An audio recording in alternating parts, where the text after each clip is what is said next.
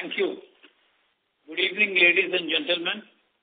We extend a warm welcome to you all to the earnings call post-announcement of H1 and Q2 There are more than 20 parties in the conference.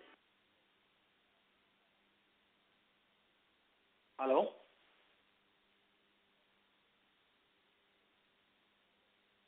Is there any disturbance here? No, sir, you may proceed. Sorry. Okay, I'll start again. We extend a warm welcome to you all to the earnings call post-announcement of H1 Q2 FY2023-24 results of Wabag Limited. Joining me today for this earnings call is Mr. Skandar Prasad Sitaraman, our Group CFO. I'm proud to inform you all that Wabag has advanced in the annual survey of the world's top desalination plant suppliers published by GWI to become the fifth largest desalination player globally. This improved ranking is a testament to our consistent contribution to the cause of global water security and our technological capabilities in the water sector globally. As we continue to build the growth from the previous quarter, delivering another quarter of strong results with profitable growth, I would like to discuss on the progress of our business strategy, RIDI. RIDI denotes and focuses on profitable growth, success and advancement, global market leadership, free cash generation, and improved valuation. RIDI has driven focus on profitable cash-backed growth, and this is reflected in our improved margin profile and cash position, which we have consistently demonstrated of last many quarters. The main cornerstones of RIDI are go-to-market. Basically, it is building a high-capable teams, focusing on marketing and development of advanced technology projects over tendered projects. Second, focus on engineering procurement, international and industrial projects. This will enable us to reduce the construction scope, resulting in better cash flow and also time control. Technology, construction and financial partnerships. Construction partnerships should improve our EP shares. Financial partnership should enable us to remain asset light. Focus on O&M. Annuity business with better margins enables life cycle partnerships, and it's asset light and high ROCE business segment. Global delivery model is moving from entity structures to global competency-based delivery structures. While we have a go-to-marketing team, we will continue our focus on emerging markets like Kingdom of Saudi Arabia and rest of Middle East, Indian subcontinent, Africa and Southeast Asia, our core regions which have significant market opportunities, and we will continue to invest in marketing efforts in these geographies. We are also in parallel taking efforts to defocus from saturated regions, especially Europe, where we see markets to be more muted, and invest the resources and time released from such markets to the emerging markets. We have already achieved breakthrough in new regions like Bangladesh and Senegal in last 1 year as a part of our go-to-market strategy, and our focus on such emerging markets will continue. All these sustained efforts have enabled us to secure a strong order backlog of over rupees 12,000 crores with a healthy mix of 58% EPC projects, which includes also EP projects, and 42% of O&M projects, most of which have secured payment terms, along with a robust pipeline of orders, gives us the confidence of continuing our growth journey. focus on EP projects and international and industrial projects. As an advanced technology business leader, our order intake focus has been on plants in desalination, recycle, reuse, and industrial effluent treatment segments. With our continued focus on emerging markets and effort of our agile go-to-marketing team, we have secured 55% of our order inflow in H1 from the international geographies. All these orders were won against strong international competition. Now, getting to the partnerships on construction and finance, Wabag over the years with its R&D centers in Europe and in India has built a complete range of technologies with over 125 IP rights internally developed and used. Wabag has always been on the forefront of adopting leading technologies and innovation to advance the efficiency and sustainability of water treatment. Recently, Wabag entered into a strategic partnership with Pani Energy to implement the applied artificial intelligence for treatment plants with an aim to reduce the downtime, energy consumption, and chemical usage. The platform will also help us to expedite crucial decision-making processes, including better control over plant operation and thus meeting the performance parameters at optimized cost. This initiative will further ensure that all the plants we will get access to advanced technical and operational competencies, thereby reducing dependence on manual intervention. Recently, we have entered into a strategic alliance with Al-Jumaiyah Energy and Water, a leading developer of energy and water projects in Middle East, to explore collaboration opportunities in water projects across the Kingdom of Saudi Arabia and broader Middle East region. This is a significant step towards our commitment to support water sustainability across the MEA region. We are also in the process of exploring many more such partnerships across the emerging markets with our strategic objective of being asset light.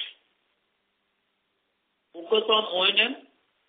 We are one of the earliest proponents of O&M business in Indian water sector.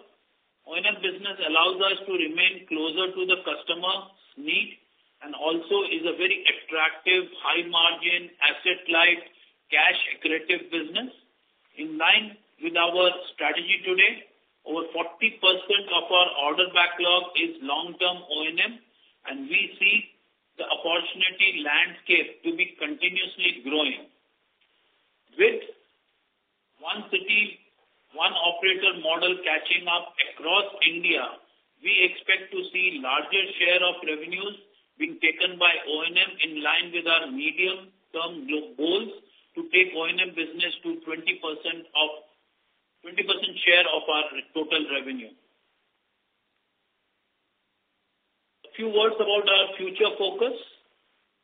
Wabag has embarked on the journey to explore and evaluate the growing opportunity in green hydrogen, semiconductor, manufactured water, and bio-CNG space, a sector with great potential. Wabag has a strong in-house capability and also is looking for strategic partnership to further leverage these opportunities. We are already a water-positive organization, and with our focus on green energy production from biogas through innovative sludge management in our treatment plant, we aim to support groups' ESG initiatives through reduction of greenhouse gases emission and thus providing a cleaner alternative to carbon-emitting fuels and supporting India's G20 vision of a greener planet. Let's move to order intake in H1. In last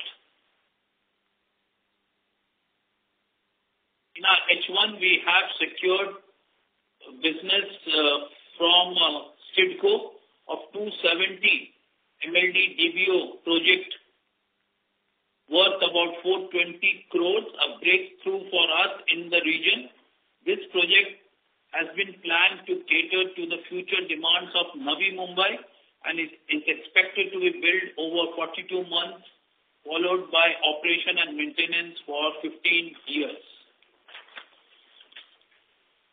Recently, we have secured AFD and BEI funded consortium order worth euro 63 million for a 345 MLD water treatment project from Soned, Tunisia.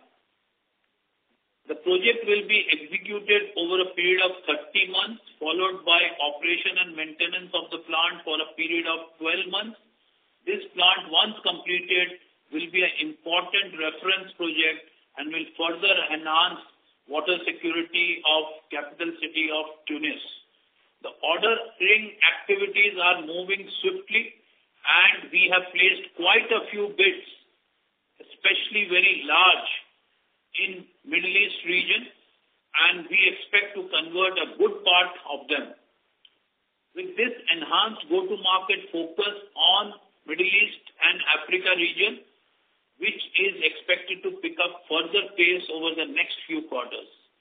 We are confident of MIA being Wabag's next growth engine, which aligns our strategy to reduce our dependency on India. It is also a moment of pride and celebration for the group that we are nearing our centenary year of existence. Wabag in next year, 2024, will be our 100-year young, and we are actively gearing up for the celebration and stepping into our next wave of growth. I would like to express my sincere thanks to all the direct and indirect employees and all the stakeholders for their continued support. Now we can move into the financial highlights, and I would request Skanda to take you through the same.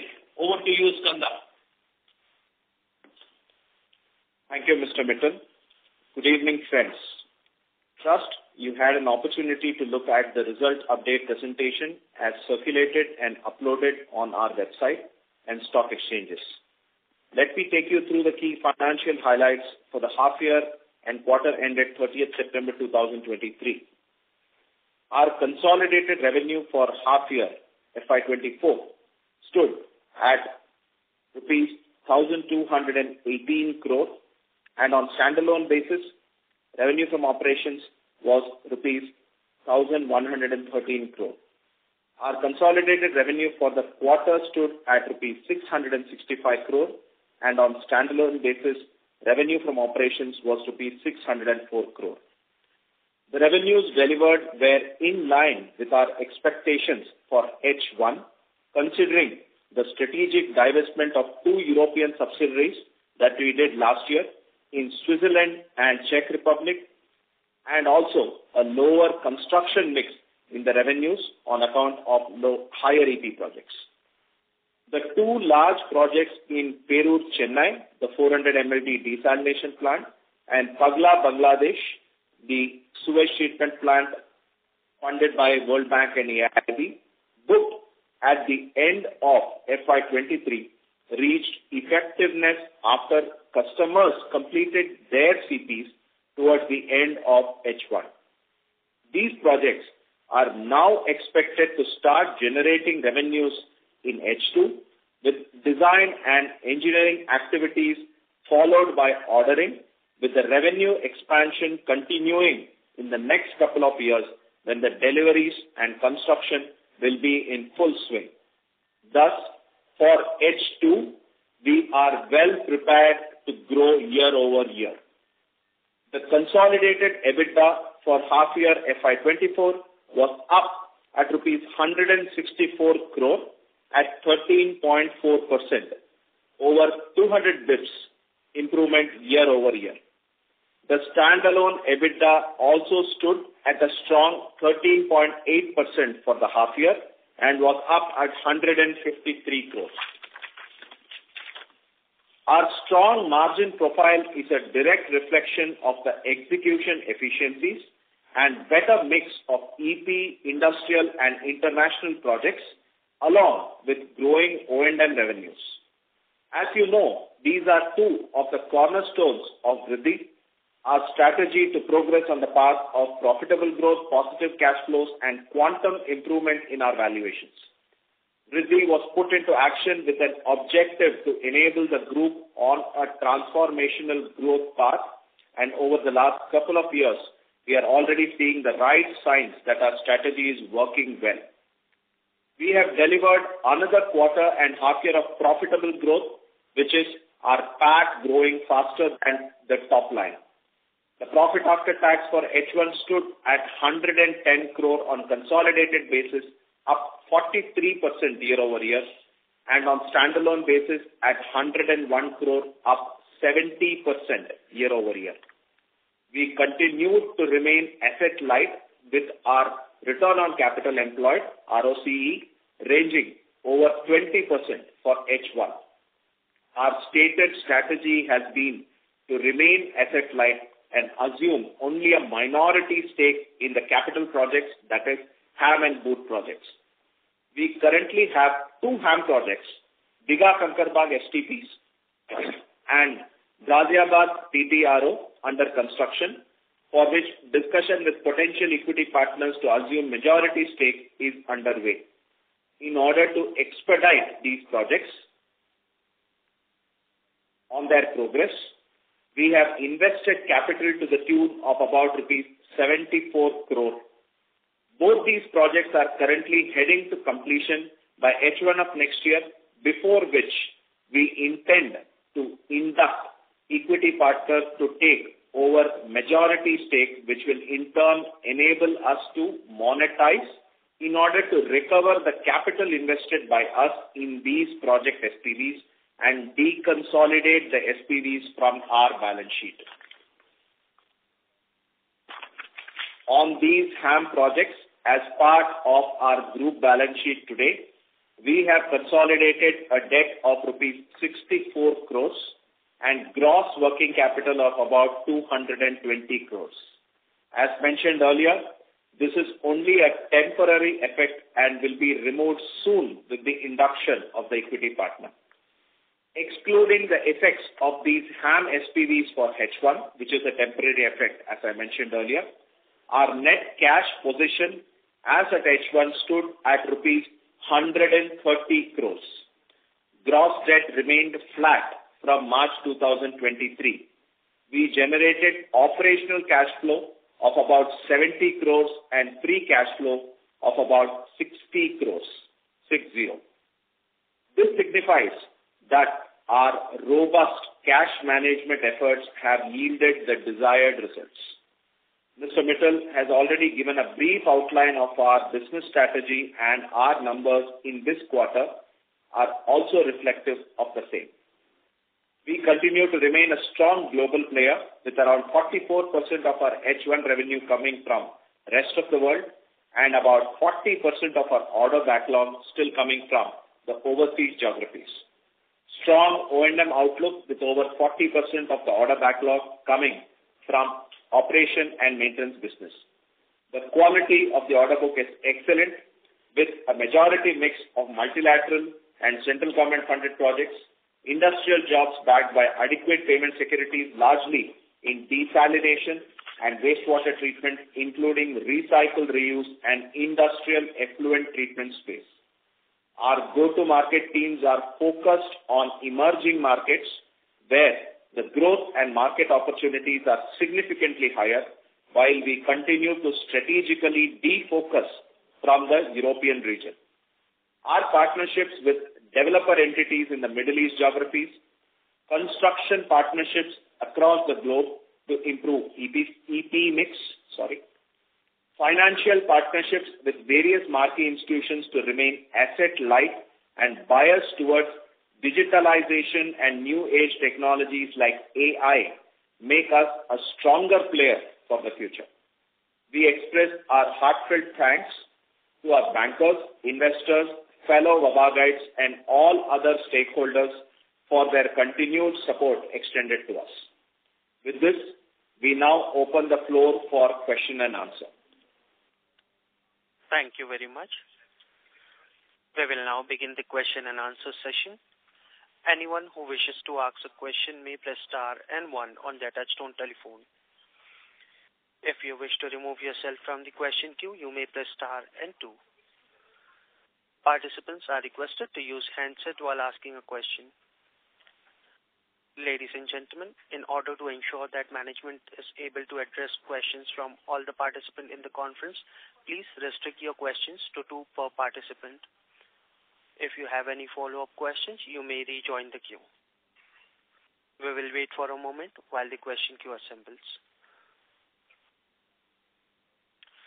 First question is from the line of Mohit Kumar from ICICI Securities. Please proceed. Yes. Good evening, sir, and thanks for the opportunity. So good to see an improvement in EBITDA margin, which is substantial. But the first question on the revenue, sir, the first H1, I think we have seen a decline in revenue of 10% odd. How do you see the revenue panning out for FY24? And if you can give some guidance for FY25, that will be very helpful. I think, Mohit, we have been saying this in our earlier calls also, and regularly we have been informing through stock exchange. Last year we have done 2 divestment of our European entities. And bulk of this top line decline you see is coming from these 2 entities. Now, obviously, when the top line decline comes, the reason we have divested because we were never able to make money there, because the margins were very flat in Europe, especially in the Western and Central Europe. There's hardly any growth opportunity. Hence, we have divested that, and that is where the major, you see a decline, because last year the numbers include these 2 entities, and this year this number does not include these 2 entities. Number 2, as we have said before, number of our projects which were under execution were slowing down, and in the last month of last year, we had got some large projects which were the Bangladesh, Peru and other projects. Now, these are all multilaterally funded projects. One was by World Bank, other was by Japanese fund JICA. They all take some time, and as it's our stated policy, that till the financially the project is secured and letters of credit is opened or advance payments are made, we will not start the project. All these condition precedent were completed towards the end of first half, and now we are started the design and engineering, because these are all design and construct jobs. We have to do the designing. So design engineering work has started. Maybe for next few months, design engineering will continue. Post that, the construction and ordering activities will start. So the visibility on H2 is definitely going to be better than the H2 of last year. And overall, on a yearly basis, our top line will also be better than last year. Understood, sir. So my second question on the order inflow was, order inflow has also been very tepid, and I think we had guided for, I think we had made an observation that this year could be as good as the last year. Do you think is that possible? And what is delaying the finalization of the tenders, especially in the Middle East? Definitely, water is happening sector. Since last few years, we have been seeing globally, there's a huge focus on water. And this includes India also. A lot of money is getting allocated, projects are getting announced. And of course, these are being the government projects. The implementation is little slow and decision making is slow. But these are very firm orders, and we have ourselves put in a very large bids, both in India and Middle East. And some of them are definitely going to get converted during this financial year. And this will give us a very solid start for the next financial year. And in Middle East, each project values are much higher than the project values in India for a comparable size of project, because there are rich specifications in those countries. So Wabag is very well placed, especially with advanced technology, or you call them manufactured water projects, where we are well placed, and I'm sure very soon we will be able to share some good news with you all. Understood, sir. Thank you and all the best, sir. Thank you. Thank you. Next question is from the line of Kaushik Poddar from KB Capital Markets Private Limited. Please proceed. Yeah, on the slide deck, can you please speak a bit on the slide number 10, which basically speaks about your future growth areas? Slide number 10. Biogas to see new initiatives. Basically, it's a new initiatives. The slide on new initiatives. Just hold on. I'll get hold of my presentation. Yeah? Okay. Give us 30 seconds. Yeah.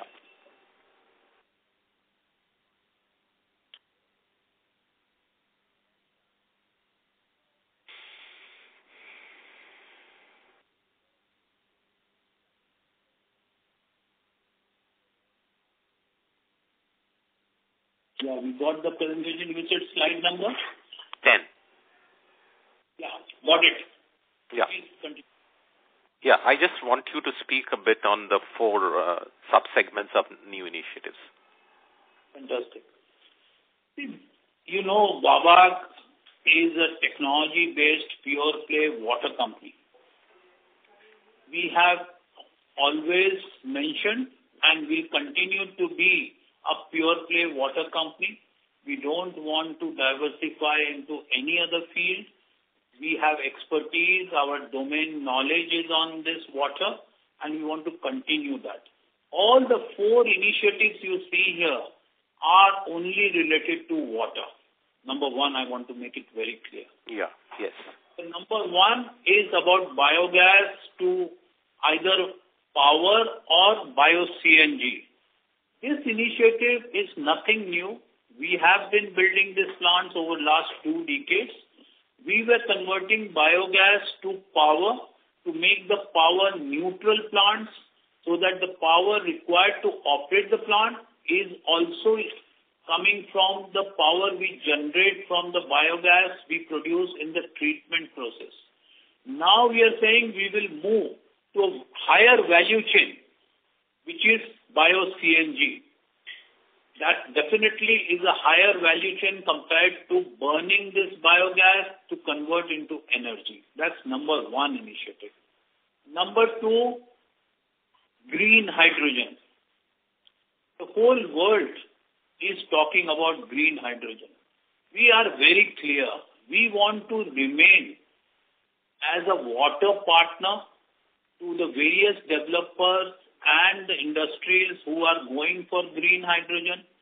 They require pure water, so that there's no scaling happening of electrodes which are there in water to produce hydrogen, and we will be their partner to give them this pure water required for hydrogen production. That's our second initiative. Okay. Third initiative, post-COVID, lot of countries realized that they can't depend for cross-border importing of these chips. As a result, there was a huge supply chain issue in this semiconductor supply as a result on various electronic manufacturing goods. So each of these countries, including the developed world, is today making their own facilities to produce these chips. And this semiconductor is such a high level of water which is required, is extra purity water. We did a project a few years back in Middle East for one of the semiconductor manufacturing facilities. Now, of course, in the last 10 years, the technology has moved on, and we want to be part of it because not only it is right in our domain expertise, but we also have a past experience. We just want to enrich the technology, what we have. Either we want to do it in-house or we don't mind going and licensing something, what is the best available in the market, and be a supplier of a pure water required for semiconductor manufacturing. Okay. That was the third initiative. The last is about AI. See, water is in demand. Lot of projects are happening.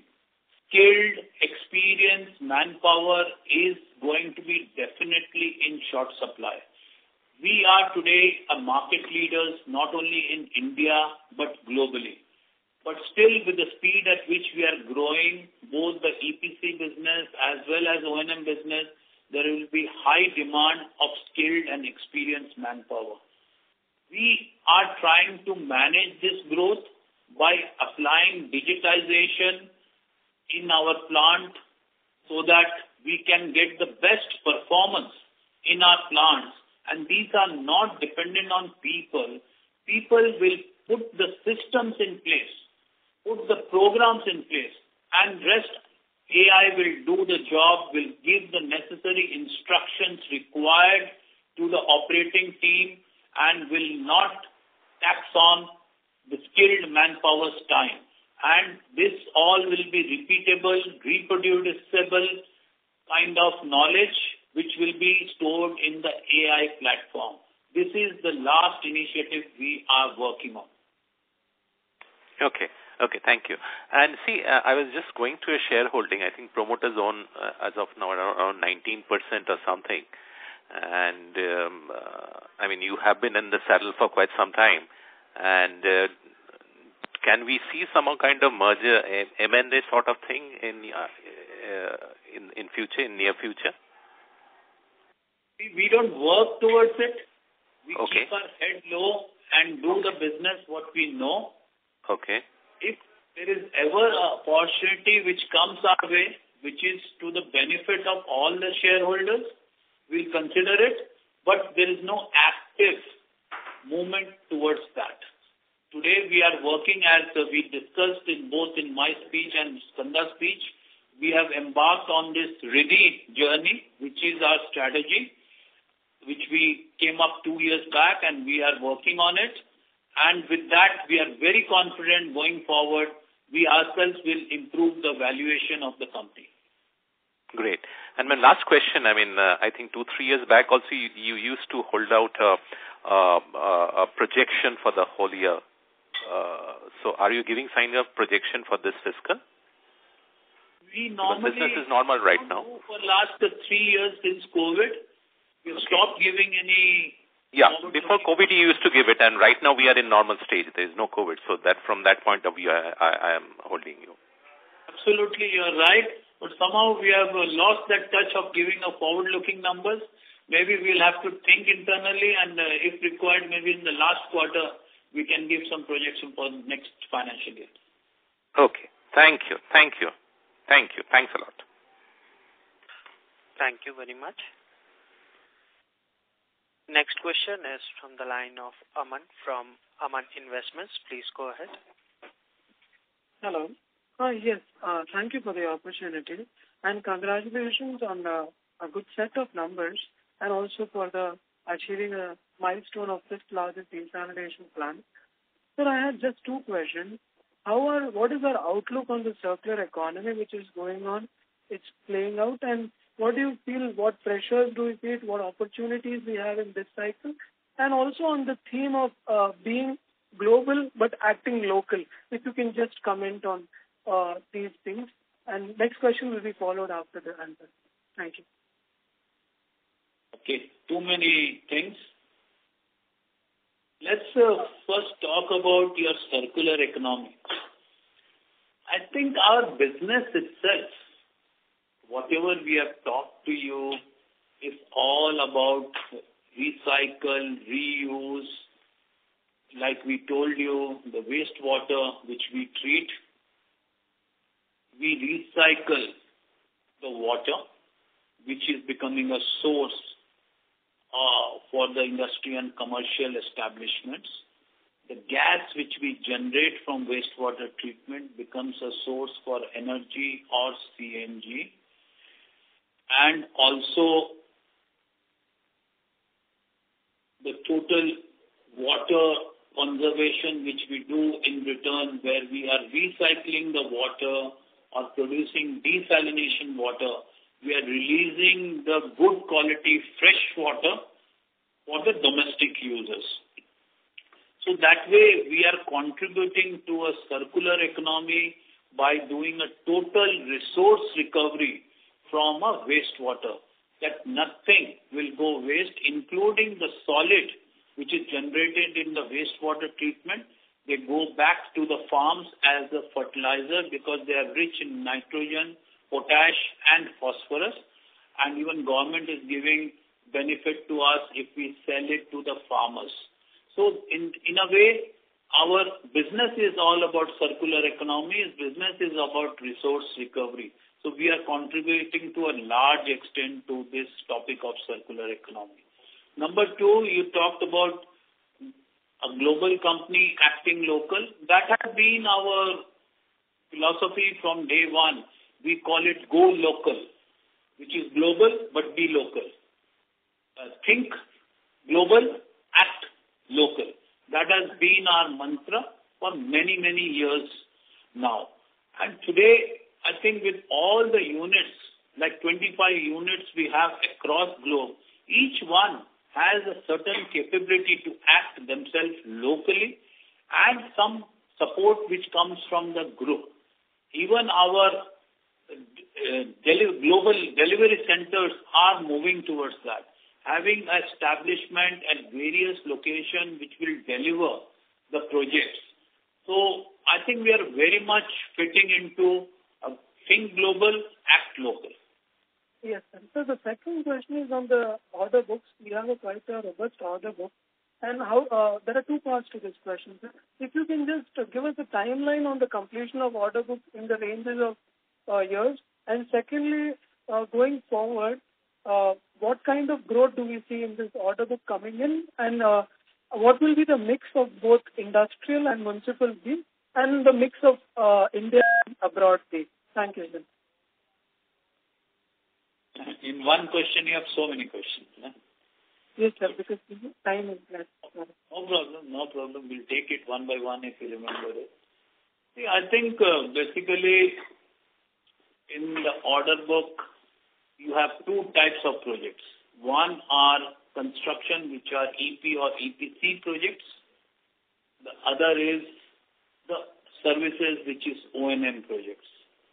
So you would see about 60% of that is construction, EPC, EP projects, and 40% will be about O&M projects. EPC projects, you can take average of about 36 months, and O&M projects can be anything ranging from 5-7 years going up to 15-20 years.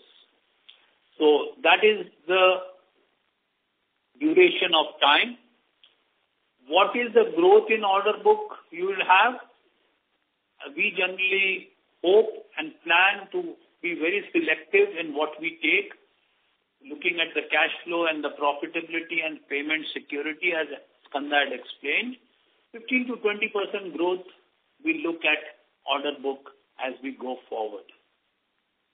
What will be the mix of industry projects to the municipal projects? We hope for 30 to 70% is a mix in industrial to municipal projects. I hope I've answered most of your questions. Yes, sir. Sure. I'll just join the queue. Thank you. Thank you.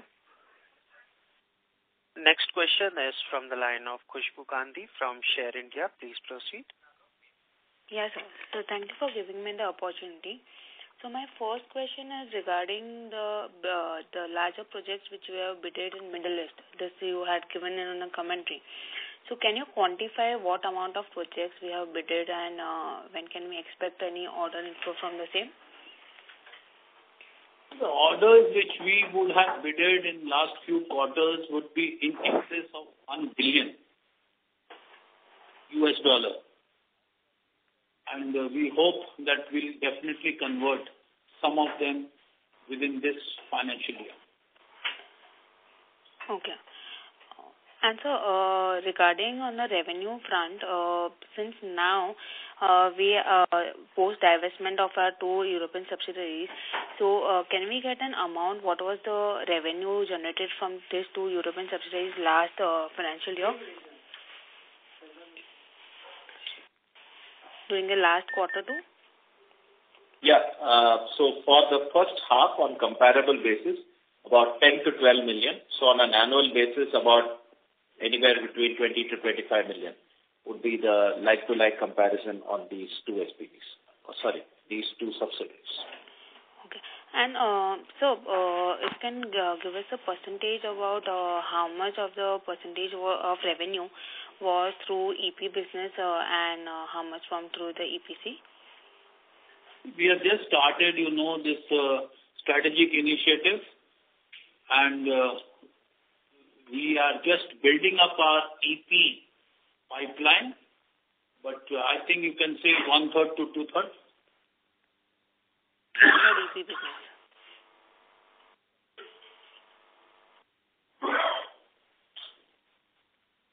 Hello? Yeah. Yeah, so 1/3 of your revenue of quarter 2 was from EP business of the EPC revenue generation, right? Yeah, roughly. See, don't evaluate us quarter to quarter. We are not in a product business. We are in a project business. Generally, about 1/3 of our EPC revenues come from EP, and the remaining come from EPC. Okay. Okay, sir. That's it from my side. Thank you. Thank you. Thank you. Ladies and gentlemen, in order to ensure that management is able to address questions from all the participants in the conference, please restrict your questions to 2 per participant. Next question is from the line of Rahul Jain from JM Financial PMS. Please go ahead. Hello. Sir, am I audible? Yeah, go ahead. Yeah. Hi, sir. Good evening and thank you for the opportunity. Be a little louder. Hi, sir. Good evening and thank you for the opportunity. Good evening. Yeah. So I just have 2 questions. Rest are being answered and addressed. So just I wanted to understand the revenue and EBITDA margin if we consider divestment of 2 subsidiaries specifically for Q2. So I wanted to understand the growth and the margins which we made last year specifically in Q2. Rahul, as I said, about 10 to 12 million is the half-yearly revenues. Yeah. So about 5-6 million is the quarter revenues. If you take, they're generally annuated revenues, about 5-6 million every quarter. But as we said, the European business is very low in terms of their EBITDA, and that was one of the reasons why we also took the position to strategically divest. So this divestment, if at all, has only improved the EBITDA in line with our strategy. Sure, sir. So my second question will be, what is the order pipeline right now if we consider not only for India but also for the other countries you mentioned like Middle East, Africa, Southeast Asia. So can you give some number or in terms of MLD? We can only say the order pipeline is really looking good. It's a solid pipeline. This is what makes us very bullish about our future. And rest all will depend whether the decision making happens on time, how many of these projects get decided in this financial year, and how many of those projects which get decided we can win. But irrespective of that, we have enough volume today, and we definitely will add a substantial amount to already the big order book which we are today projecting. We'll add to that by end of the year. Okay, sir. That's helpful. And good luck for great Q2, sir. And thank you and happy Diwali, sir. You also, Rahul. Yeah. Thank you, sir. Thank you. Thank you. Next question is from the line of Dhananjay Kumar Mishra from Sunidhi Securities. Please go ahead. Yeah, good evening, sir. Thanks for the opportunity and congratulations on good margin performance and also in terms of profitability. So it is conscious decision we have taken to exit Europe or exit temporary or maybe in once the opportunity things will stabilize in future, we may again look European region as a growth opportunity for us. So that is number one. And secondly, as you said that 1/3 is construction and 2/3 is EP. So in our order book, as you mentioned, 60% is coming from EP plus EPC. So even in order book, the ratio is going the same as of now, or it is different? Okay, good. See, one thing is very clear, Rahul. Dhananjay. So I think one thing is very clear that for now, we have exited these two subsidiaries for good. There is no consideration to look back because from whatever knowledge we have of the last 30, 40 years we have been in this market, we have not seen growth, neither we are seeing any policies or anything which will bring some growth. Except some focus areas which we talked earlier, if there's any semiconductor business which is coming, which is very limited opportunity, we may look at it as a spot opportunity, but definitely not as a target market. The short answer is no plans of looking back and going back to Europe. In fact, the resources we are freed from these European subsidiaries, we are investing, some of it we have already invested in new emerging geographies. That's number one. Number two, about EP and EPC, yes, it's our stated objective that we want to increase our EP, advanced technology projects, and reduce the construction portion to the extent possible, even by promoting some of the partnerships or collaboration with construction companies. Number three, about the mix, 60% on EP or EPC and 40% on O&M. Again, with the type of projects we are getting and with the long-term O&M we are getting, we would definitely like to further improve our O&M order book, which will give us a good margin, lower risk, great visibility, and a annuity business. So obviously, any time if we get an opportunity to further enhance the O&M proportion in our order book, we'll always do that. And so second question with respect to HAM project, we have invested close to 74 crore as equity. So are we holding 100% in this? And once we exit or we become minority shareholder, you said that 220 crore of the working capital will reduce, right? Correct, Dhananjay. So this, as of now, we are the equity holders in these two projects. But as you rightly said, soon as we get the equity partner inducted into these SPVs, we will go down to a minority stake, which is about 26%. In terms of working capital, this is basically the long-term receivables in the HAM projects, which we will have to consolidate. It is an accounting requirement, though we are executing the project, the monies are coming in through the mix of debt and equity. We have to consolidate this, and it is our stated strategy to remain asset-light, and that is where we are working to, as soon as possible, induct the equity partner so that we can deconsolidate these SPVs. And Dhananjay, just to tell you, this is again the strategy. Like we have one more project in Kolkata, again a Namami Gange project, exactly the same we did. And finally, we brought in an equity partner. Today, our equity share is only 26% and the partner is having 74%, so it is not on our books. Our cash is also back with us, and this we are investing in new projects. If we are going towards completion of the project, the partner can also get confidence and we can get a much better deal when we are going towards completion of the project. Okay. And lastly, you said that this Bangladesh and Chennai project will contribute significantly in H2, and on full year basis, we will be doing some growth. So, any chances of missing growth on full year basis, because we have done 12% decline in first half. So, let's be one thing, make it very clear. First, that is our endeavor, that is our plan. But in the project business, anything can happen. But today, we are confident that our H2 definitely will be better than last year H2. There's no doubt about it.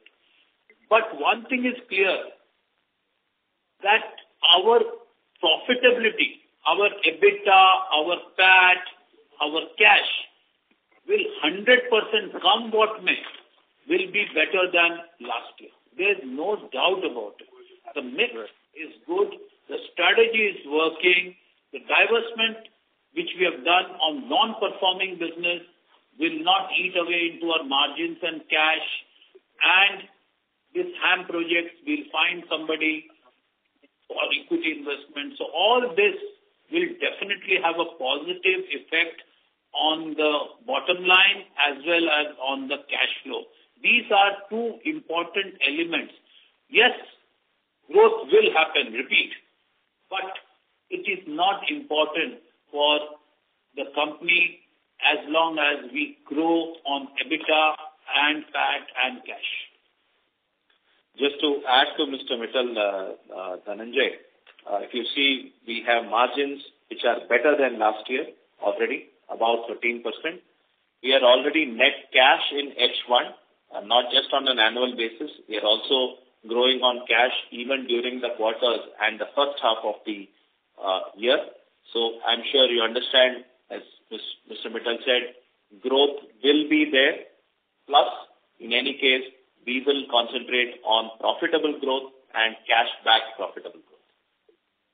Okay, sir. That is all from my side, and wish you a very happy Diwali and also best of luck for your next year completing 100 years. And I think you will, we will see better time. Thank you, sir. Definitely, Dhananjay. With all of us doing the right things, we'll all see better times, and all the best also to you and your family for Diwali. Thank you. Thank you.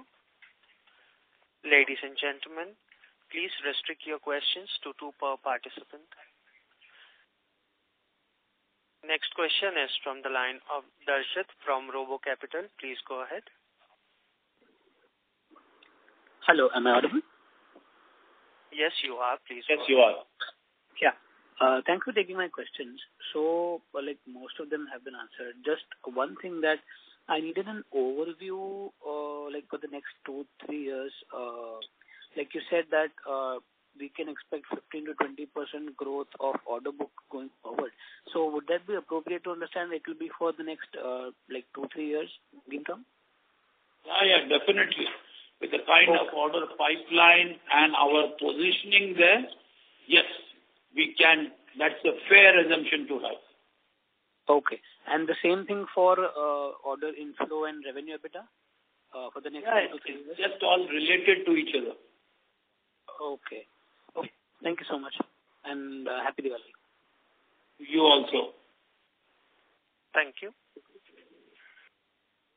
Next question is from the line of Sandeep Sabharwal from ASK Sandeep Sabharwal. Please go ahead.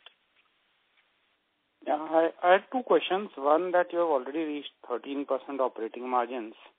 So with the O&M also kicking in majorly from next year, where do you see this trending up to? Secondly, there was a resignation by the deputy CEO who just joined last year. So can you just comment on that and on the management strength, how you are going to handle growth as the company grows?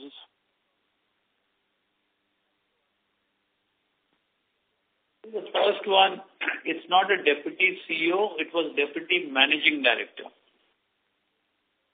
Sure. I think when people move from different city to another city, it always is an issue for them to settle down, their families to settle down. So it was for a personal reason that there was a resignation, and we are very thankful for the time he stayed with us, contributed to us.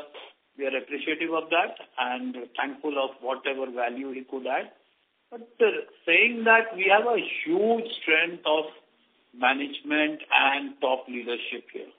We have been continuously recruiting good people at all the levels, even at the senior management. We have recently recruited a head of desalination. We have recently recruited director sales and marketing for MEA region, and this all activities what we discussed is definitely a part of this initiative where new people are coming, new teams are forming with renewed energy. They are going after the market, and we call it go-to-market teams and all that. I think this definitely has helped us to build this, and it's always a continuous process. For a growing company like that, there will be always a recruitment going on, both at the senior level and at the middle level. Plus, we have also a huge HR initiative where we give lot of importance to our homegrown talent. So lot of youngsters you find here who are occupying a very senior and a responsible position, most of them are homegrown talent. All right. And on the margins front? Margin is definitely whatever we are giving you. These are after all these corrections, divestments, and less of construction, which used to be passed through in our books. So whatever margins you are seeing, definitely sustainable. If we find more EPs coming in, more O&M is coming in, definitely there is scope for margin improvement. And any of your large projects which are facing any kind of slowdown? Not at all. None of them. All right. Thank you. Thank you. The next question is from the line of Omkar Jahagirdar, an investor. Please go ahead. Sir, very good evening, and congratulations for Wabag team for generating excellent operating profit margin for quarter 2.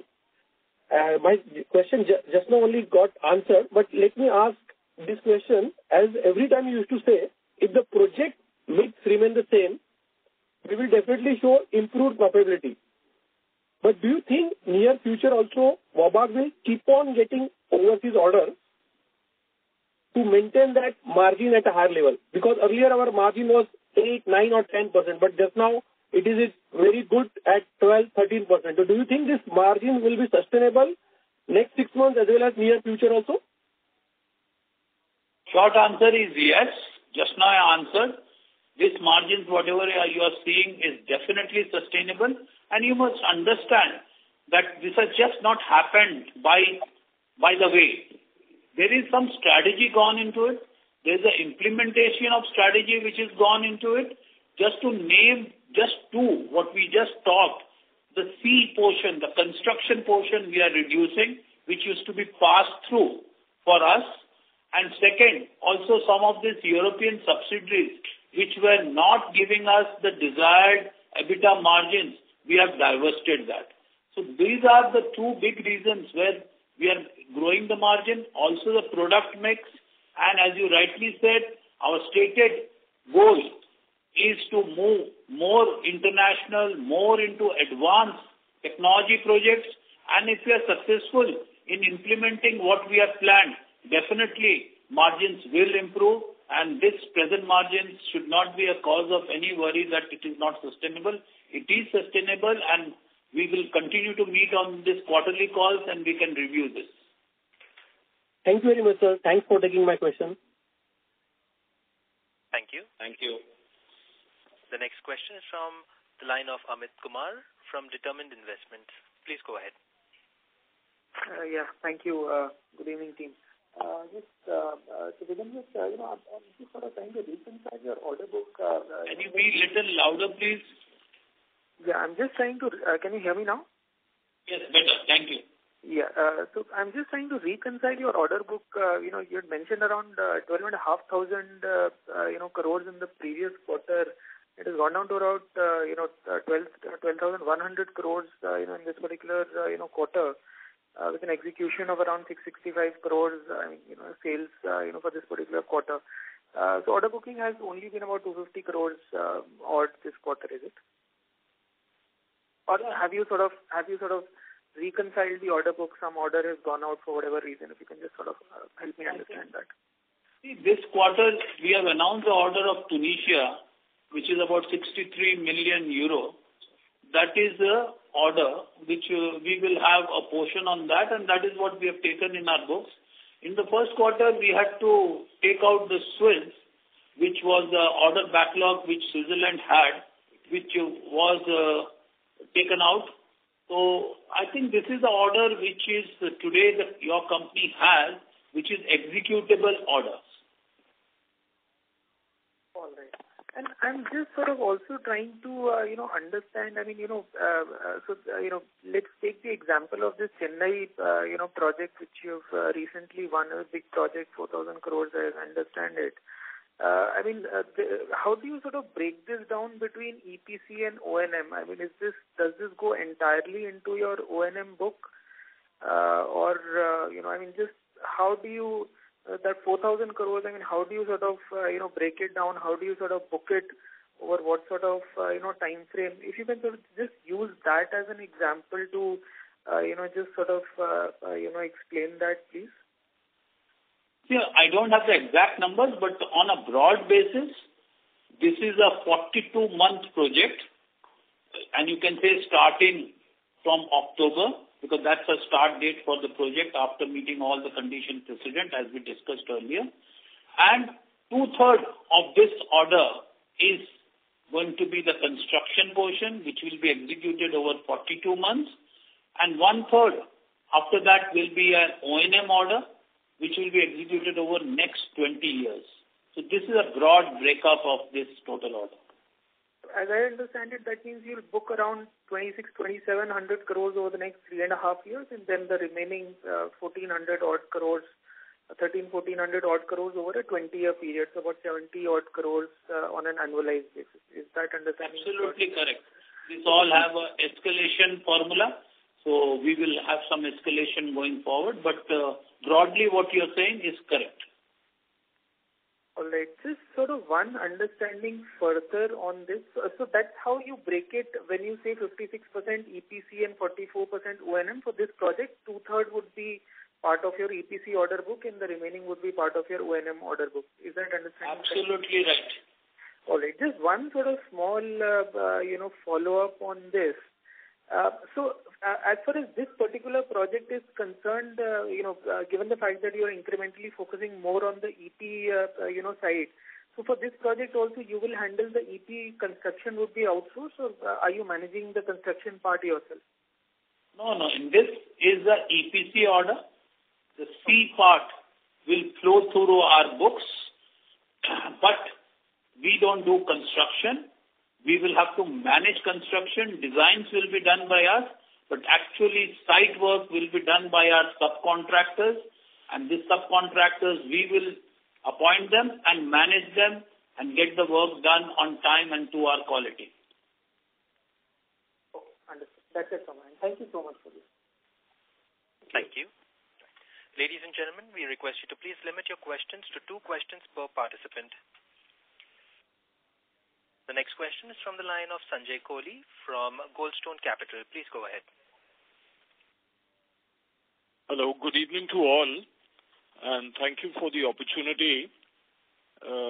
Firstly, congratulations on the margins are certainly an upside surprise. And in fact, I think everyone here on the call is referring to the margins as around 13%, probably for the half year people are saying, but the margins are even better than that. 14% plus. And so since you've indicated these are going to be sustainable, this is very, very encouraging. Now, so on my question, the first quarter, there was a mention of the disinvestment proceeds of the European business.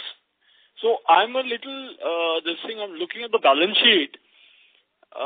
Is that number in the region of about 90 crores to 100 crores? Or, I don't know, I think in the last call, there was a mix-up here. I've got 900, so it's probably 900 million. So, or 900 crores. Could you just clarify on this? See, the divestment was done for 2 European subsidiaries. One is in Switzerland and one in Czech Republic. The cumulative proceeds were about 5.5 million, or close to 6 million, I should say. And we recorded this gains in quarter 1, which is the proceeds minus the assets, which is about 2.5 million euros. Sorry, so in rupee terms, how much? And they were to come into the balance sheet in this quarter, right? Or is that already happened in the first quarter? Everything has happened in the first quarter. So this is already out of the balance sheet of the first quarter. We have recorded the gain of about 14 crores. You would see in the investor presentation, there is a line called gains from divestment of subsidiaries. The gain is about 14 crores, which is roughly about 2 million euros. Yes, 14 crores the gain one recalls, but what about the divestment proceeds? What were they going to be and to what extent were they to be realized in this quarter? No, all these were already realized in the last quarter, Sanjay, and that is why we also booked the profit. See, by divestment we mean we have done 100% share sale, and we received the proceeds. We deconsolidated the subsidiary and recorded the gains between the net asset value and the inflows. So the inflows are already done in the last quarter and all the gains have been booked. So none of these subsidiaries, either P&L or balance sheet, is showing up either in quarter 1 or quarter 2 of this year. Right. Okay. So I was under the impression they're being sold and they're going to be proceeds realized which come in hard cash over here, which then you're going to utilize for future initiatives. They have, the cash has already come in, and that is where we said it is in our Austrian entity because this was held as Austria as the holding company, and we have already said that whatever we divest, resources, time that is released from here, we will put it into the emerging markets. Yeah, but so leave aside the accounting for the gain. What is the amount of the cash which is to come into the consolidated entity? About 5 million euros for Swiss and about 1.5 million euros for the Czech Republic entity. Million was last year and the Swiss entity was this year, and it is about 5 million euros. So I think, Sanjay, I don't know where I've got this. I've got this number, probably my error, obviously. This from you can take it offline with one of our guys. We can take you through. So 1 million was last financial year and about 5 million was in first quarter of this financial year. Okay, sure. I thought the proceeds were much bigger amounts. So that's... These are small subsidiaries doing local business in their own countries. Okay, sir. Thank you. Thanks, Sanjay. Thank you. Thank you. The next question is from the line of Nikhil Abhyankar from ICICI Securities. Please go ahead. Nikhil, the line for you has been unmuted. You may proceed with your question. Yeah, sir. Thanks for the opportunity, sir. So, we were expecting a desalination project in Mumbai as well. So, do we have any update on that? There's no update. We don't see any tender coming in. We have been hearing this for last 2 years, but I don't see this proceeding. So probably now elections are going on in Mumbai. Then maybe the general elections will come. We hope to see this in next financial year. Okay. And also the new initiatives that you have announced, sir. So where do you exactly, what will be the market for these initiatives? Will it be domestic or the international market? And also the orders that you're expecting from Middle East, where exactly are they from? Saudi, UAE, or somewhere from Egypt or something? See, this initiative is not any local. These are global initiatives, whether it's manufactured water, whether it's a bio-CNG, whether it is hydrogen, semiconductor, all these are global initiatives. These markets are developing. As we all know, hydrogen is something with all the governments across the globe are pushing for it to reduce their carbon content and go for renewable clean fuels. So this is happening, but still it is economically not viable. So the scale has to still come in, and which I believe over the next 2-3 years we will see this picking up like solar did. Once we get the scale, it will be more economically viable. Same will happen when new manufacturing industries start producing semiconductor. They will need this water.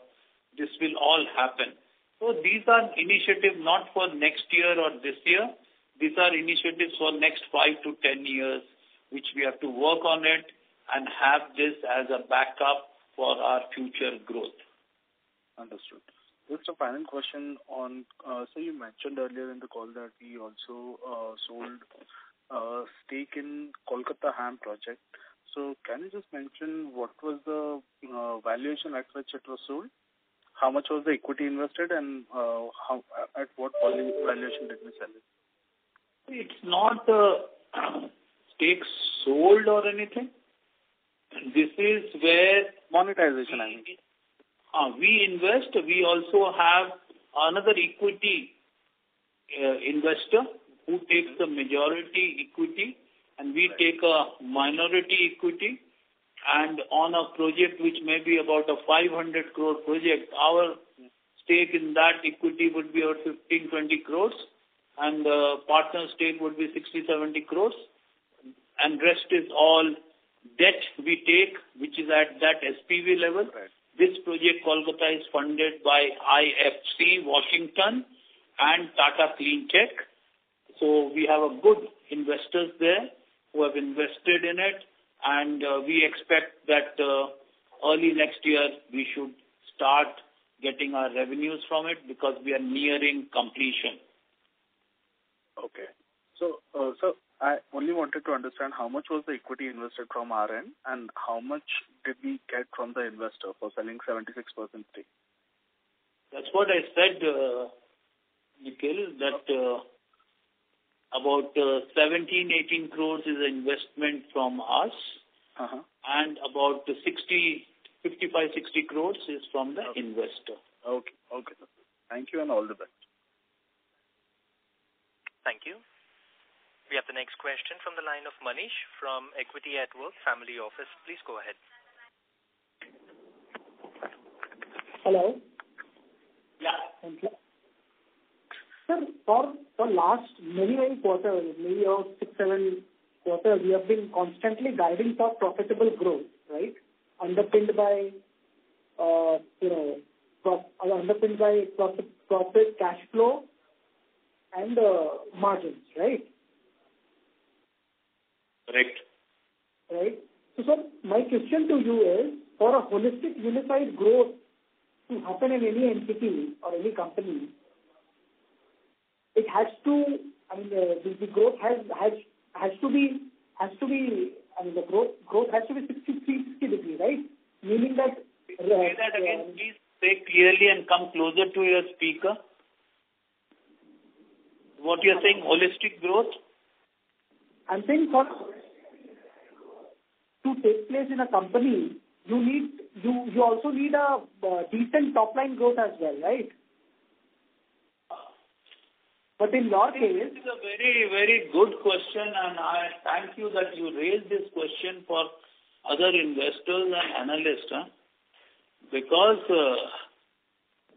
the top line growth depends on what is top line consisting of. If top line is just a pass-through in your P&L, which does not give you margin, then I don't know why top line is important for a holistic growth. Because like we told you, continuously we are talking for last 2 hours, that construction portion is not our domain expertise, not something we like to do, neither we add value, and hence there is not margin on it. So it's like a pass-through. So if I add another 1,000 crores of construction on my top line, which does not give me bottom line, do you see that the company is not growing? Number one. Number two, the European subsidiaries which we divested. Again, they may be giving us, like we said, annually about 20-25 million euro top line. But if they are not contributing to the EBITDA and bottom line and the cash, why should we say that company is not growing? Because company is growing in the right direction. We can grow for the breadth of it, but today we are growing for the depth of it. So I think this has to be very clearly understood that company is growing, our projects are growing, but we are doing things which we are good at and where we can add value. We are not doing things which are non-value activities. No, sir, I completely agree with you. Company is going, no question about it. But the growth is at the expense of degrowth in the top line, right? No, why you say expense of? I don't see it's expense of. When we are not having or equal top line or little lower top line, but our bottom line has grown, our EBITDA margins have grown, our cash flows have grown, I think this is growth in the right direction. And this is what is demonstrative of that our strategy is working, the efficiency in the organization is working. We are not wasting our time working on non-value added activities. So going forward in the second half, what kind of top line growth can one anticipate? This is what we said, that H2, we are anticipating even in spite of construction volumes will be lower, our European subsidiaries volume will not be there. Still we are saying that we will grow in H2. And obviously, the bottom line will grow faster and much higher than the top line growth. And that's what we call it as a profitable growth, which is demonstrative of the efficiency and the strategy what we have planned is working. All our ratios are improving, and on a full year, you will see compared to last full year, we will still grow. If for you, top line is important, you can also consider even on top line we will grow. Okay, that's good to hear. The second question is, are we kind of, contemplating a plan or a strategy in terms of reducing our dependency on municipal orders or municipal orders? Because our municipal revenue is about 60% of the problem. Not at all. See, what you have to consider, always the volume and like manufactured water we are talking about, desalination. Somebody talked about Mumbai, Chennai and other places. Recycle of used water. These are all municipal initiatives. What is important is to focus on orders which have a payment security. Because municipal orders, people always link to delays in payment. Exactly. And we go for multilaterally funded orders. Get this very clear. You can see our order book. 98% of them will be either multilaterally funded, sovereign guarantees like Namami Gange, Amrut and all those, or internationally LC backed up orders. So municipal orders are not reduced. Orders are reduced where we don't have payment security. We don't have good cash flows. We don't have good margins. We cannot use our proprietary advanced technologies. those orders will be reduced. But overall, municipal orders will not be reduced. Okay. Got it, sir. Sir, how is our new AI partner, Pani Energy, will help in growing or sort of underpinning the business going ahead? I did mention in my speech, if you want, I will repeat, because of the scarcity of good resources, experience, knowledgeable resources, we are trying to build into AI platform where is reproducible, repeatability is ensured, so all the projects can get the same information, same level of service, same data, though we are not depending on individuals. Otherwise, if I have 20 plants or 30 plants, I need 30 good resources. Here, if I have 3-4 good resources, we can build this AI platform, then all my 30 projects can get the same level of support. Thank you. The next question is from the line of Aman from Aman Investments. Please go ahead. Yes, sorry. Yeah, thank you for the opportunity again. Sir, only 2 questions I had. First, usually I ask this. So, sir, from your experience this financial year, if you can just quote us 2 or 3 surprises that you had planned and gone out very well, and some setbacks you had thought before, and 2 or 3 setbacks if you have faced in the recent times. If you can just quote your experiences.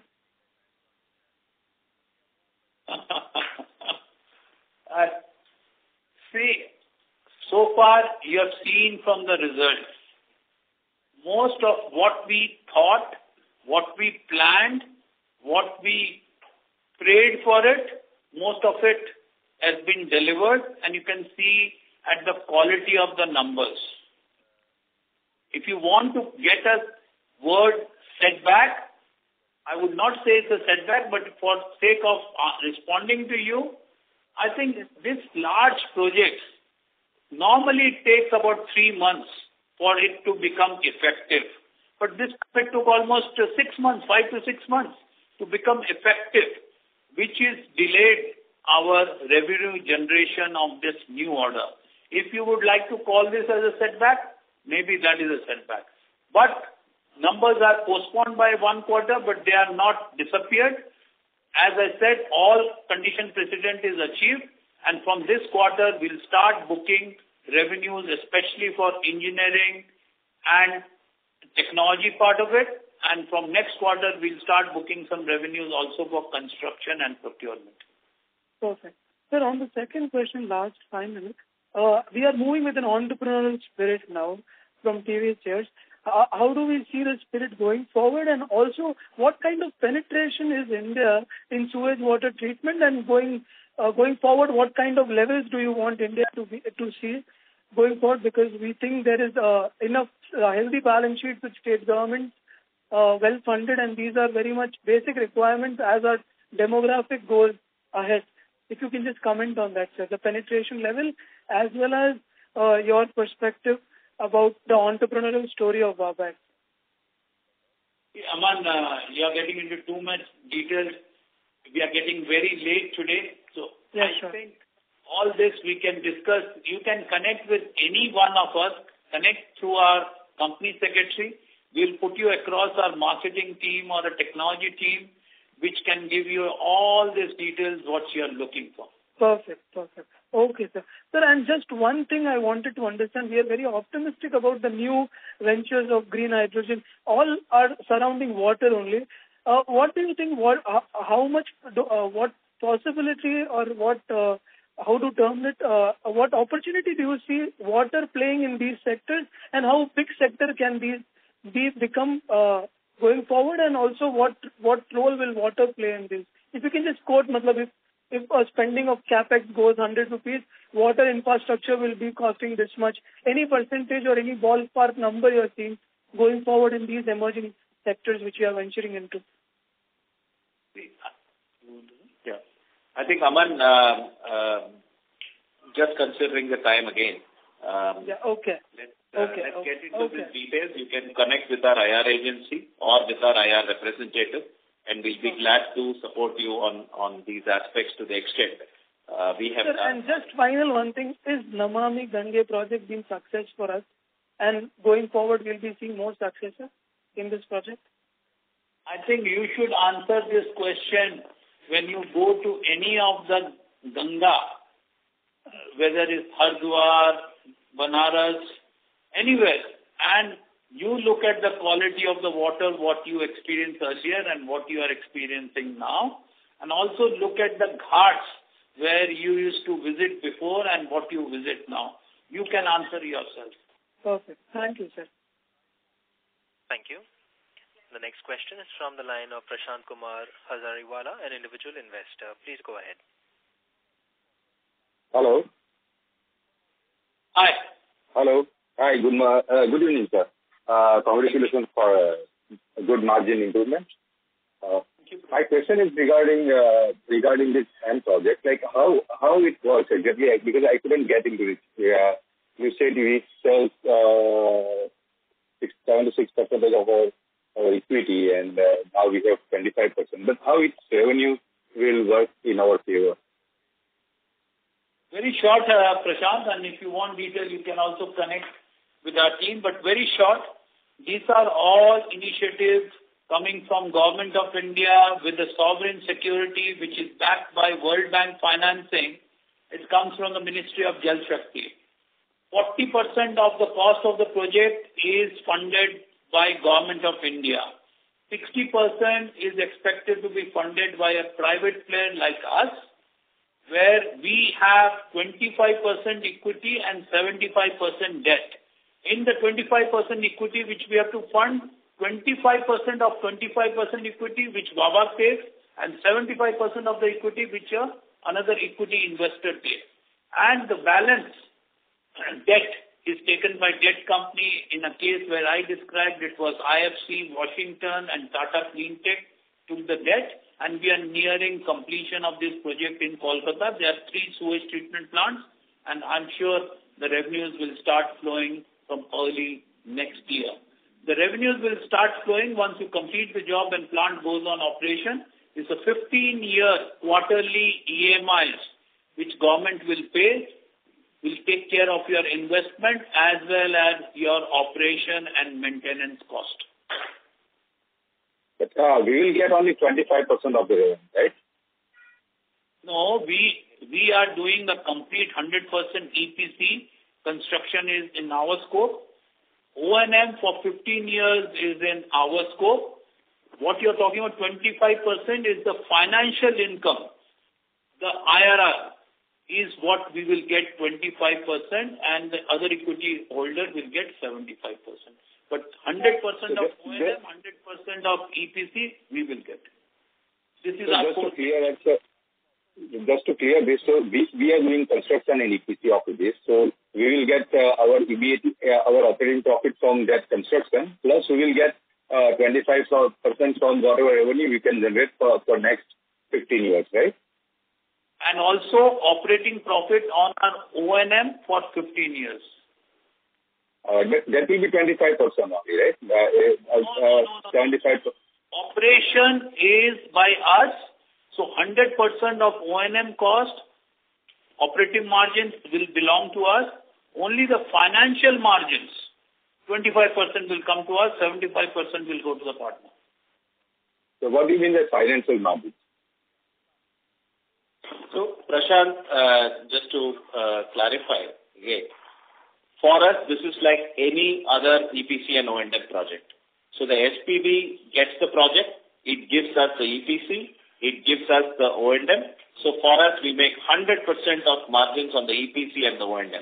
The equity that we have to put into this SPV will give certain IRRs, which we said we will only invest 25% of the required equity, and 75% will be a majority equity partner.